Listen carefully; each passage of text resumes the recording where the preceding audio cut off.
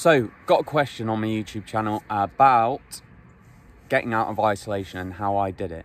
So the first step is not overwhelming yourself with where you want to be and comparing it to where you are now. It's going to be a massive step, and anything worth doing is going to take time. Whether you want to learn an instrument, whether you want to work out, anything takes time to see results that's worth it. So understand this is no different. You're not going to go from being a recluse and socially isolated to a really charismatic, outgoing person that can just go into any environment and be fine.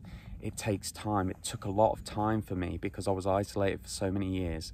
So understand it can be achieved, but it's going to take time. So don't overwhelm yourself.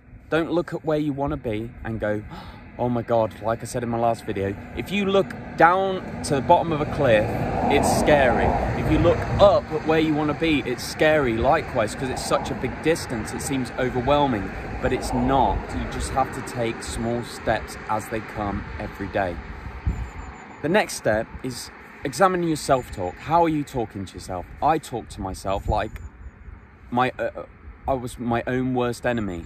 Down talking to myself, I'm not capable of doing anything, you can't even do this, look at you, you're overweight. I just couldn't believe how I was talking to myself.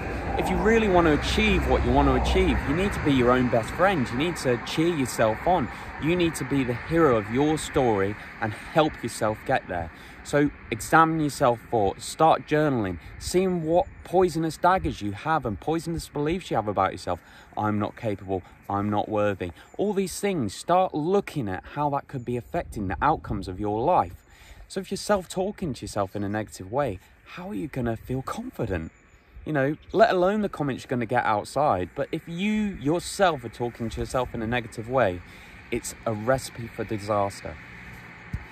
The next step, which is obvious, is that if you're suffering with a chronic illness, that's going to make you feel awful. And if you're feeling awful, you're not going to feel very good. So dealing with that, obviously, is a precursor to being social and getting out of this reclusive situation. When it came down to it, I stood myself in the mirror. I was like, I'm going to talk. Even if I didn't believe it, I faked it. I was like, you are worth it. You will be whatever it is 5 years from now.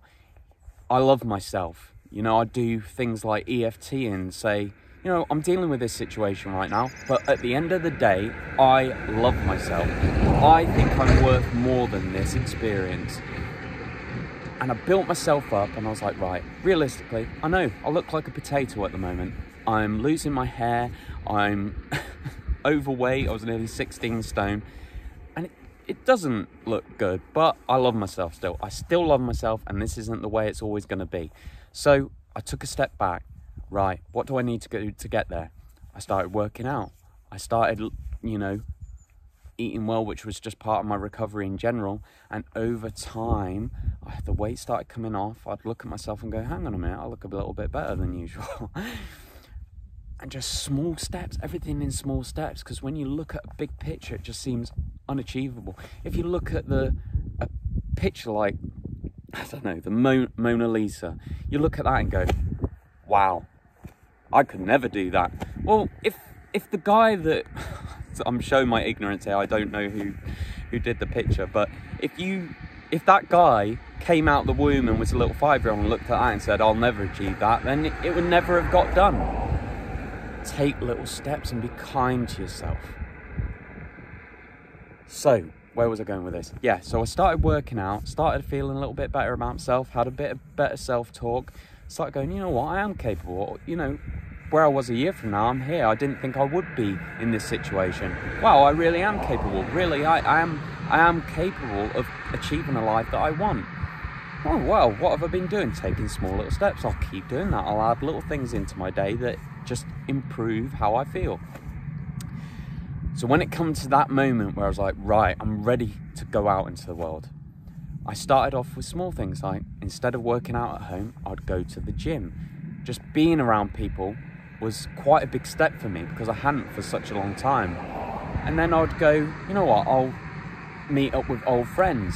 And I'd make a Facebook at the time and I was like, hey man, do you fancy, hanging out, seeing how you're getting on? and I'd go and talk to an old friend from school. We might be on different pages entirely, but it was a step for me in healing myself and getting myself into a more normal situation where you're interacting with people. And then I would go, right, what am I interested in? Find groups that were of interest to me, whether it was about, like at the time I was interested in what this vegan movement was about. So I was like, oh, well, maybe I should go to a festival and interact with people and see how I feel. And then I just took it from there. But I think the earliest steps were the most important, where it was just little things that you can do, whether it's going to a supermarket or interacting with an old friend, just walking in town, maybe walk to a local park and have a work, just getting yourself used to being around people. And when you're feeling better and you're feeling better about yourself, you're talking to yourself in a more positive way, and then you're starting to interact with people, especially people that you've had in your life previously, and then going out even further. And then the rest is history. And that's how I got myself out of that situation. So I hope that's helpful for you. And if you haven't already, subscribe to my videos. And I really appreciate you guys watching. I've got a lot to give, and it's my passion. Getting through bullshit, distilling my information is what I really want to do. Really get it down to the nitty gritty. What is it that someone can take away in a few minutes to improve their life? Thanks for watching, guys. Really appreciate it, and I'll see you next video.